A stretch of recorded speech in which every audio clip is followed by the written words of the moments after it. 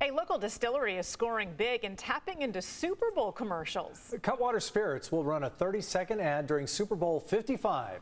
News 8 Tabby Alford spoke to the San Diego-based founder about what it means to be a part of the big game.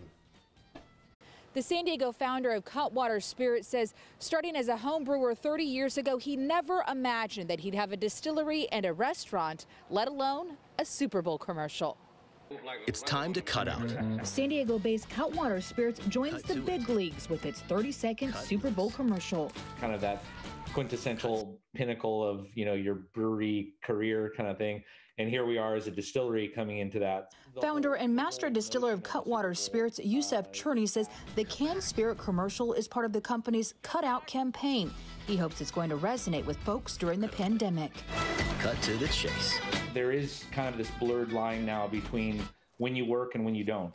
They also have a Super Bowl social media ad featuring Schitt's Creek actor Emily Harrison. I mean, you can call, but I'm not going to answer. In 2019, Anheuser-Busch acquired Cutwater Spirits. This year, the parent company's benching its star player, Budweiser, and allocating money used to pay for the ad towards COVID-19 relief.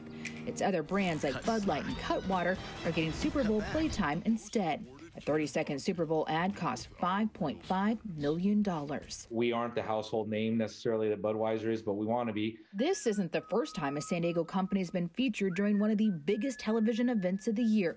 Last year, San Diego-based St. Archer Brewing Company aired a Super Bowl ad filmed in San Diego.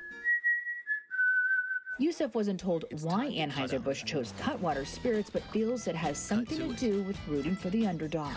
Might have been like, let's give an up-and-coming brand that we support the ability to get into one of these bigger ads and reach out to more people. Yusef calls this moment a career touchdown. I guess I know I made it when I get the text from one of my friends, in a different state. Hey, I just saw this. The Super Bowl ad will air here on CBS in the West Coast region. That includes Southern California, Sacramento, San Francisco, Phoenix, Nevada, and Seattle.